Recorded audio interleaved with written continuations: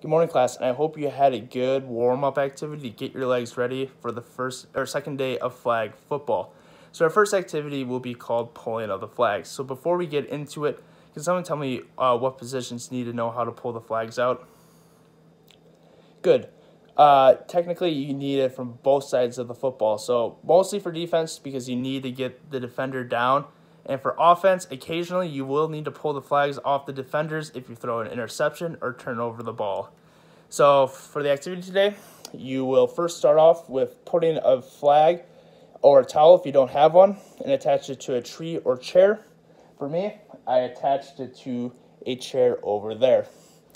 You'll start 5 to 10 yards away depending on what distance you want to start out with, and then run up with your dominant hand and pull it out. So for demonstration, you'll run up and pull the flag out.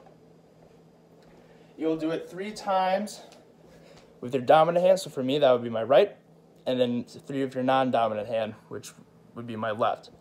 And if you want a challenge, you could go from different angles to try to pull it out. If you're having difficulty pulling it out, you could try to loosen up how tight you're tying it around the tree or the chair in order to make it easier for you to focus on pulling off the flag. Remember, when you are pulling the flag off, pretend it's like you're starting a lawnmower, just ripping it out, trying to get a good pull when you're pulling it. Another reminder, this is for the future once we do get into flag football, when we get into teams. If you grab anything besides a flag, so a belt or a shirt, you have to let go right away because it is a penalty. Plus, it will prevent injuries from happening.